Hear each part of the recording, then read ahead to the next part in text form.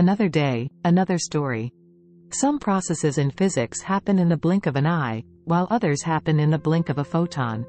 In 2023, the Nobel Prize in Physics was awarded to three remarkable scientists who pioneered the field of ultrafast laser pulses. These groundbreaking researchers are Pierre Agostini from The Ohio State University, Ferenc Krausz from the Max Planck Institute of Quantum Optics in Garching, Germany, and Anne Lullier from Lund University in Sweden. Notably, Anne Lullier is only the fifth woman to ever receive the Nobel Prize in Physics, a testament to her remarkable contributions. These ultrafast laser pulses operate on an astonishing timescale, the attosecond, which is a billionth of a second. To put it in perspective, there are as many attoseconds in a single second as there have been seconds in the entire history of the universe. The Nobel Prize was awarded for their pioneering experimental methods that generate attosecond pulses of light, enabling the study of electron dynamics in matter. Eva Olsen, the chair of the Nobel Committee for Physics, highlighted how attosecond science allows us to delve into fundamental questions. At the atomic level, the motions of electrons and nuclei occur on attosecond timescales. Just as early photographers used cameras to capture the galloping of horses too fast for the human eye, today's researchers aim to observe atomic processes with ultrafast lasers.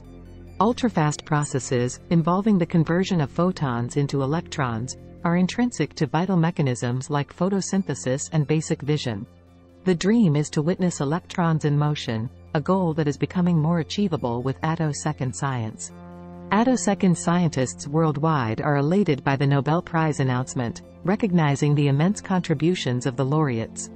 Keller emphasizes the well-deserved recognition of Anne Lullier, dispelling any notions of bias. To generate light pulses in such short durations, physicists had to overcome fundamental challenges. The shortest physically achievable optical laser pulse was still too long. The solution lay in producing light with shorter wavelengths.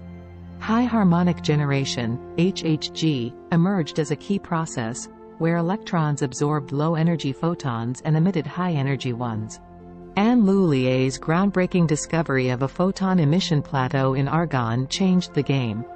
HHG in argon involved a complex, three-step dance by electrons, resulting in attosecond-scale flashes of light.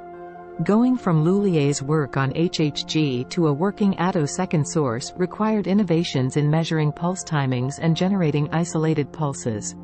Traditional techniques like frequency-resolved optical gating were unusable for attosecond pulses. Agostini and Krausz developed techniques like rabbit and attosecond streaking to characterize and control attosecond pulses. These innovations now allow researchers to generate laser pulses of just a few dozen attoseconds. This precision promises to deepen our understanding of electron dynamics and revolutionize chemical control on unprecedented scales. Attosecond physics also enables detailed exploration of phenomena like Einstein's photoelectric effect. It challenges conventional wisdom and sparks theoretical studies, pushing the boundaries of what we know. When notified of their Nobel Prize, Anne Lullier continued teaching, highlighting the importance of education.